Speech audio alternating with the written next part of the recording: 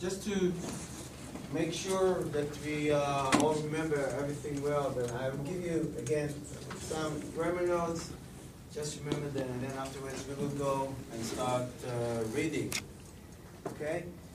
The reading part. So first of all, the pronouns. When I'm talking about myself, so it's going to be what? I, me. And when I'm talking about somebody in front of me, it's going to be what? You.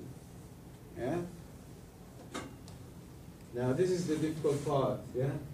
When you're talking about male, which is not here, not present here, it's going to be what?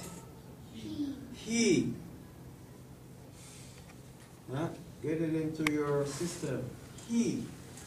And if it's a female, it's going to be what? She.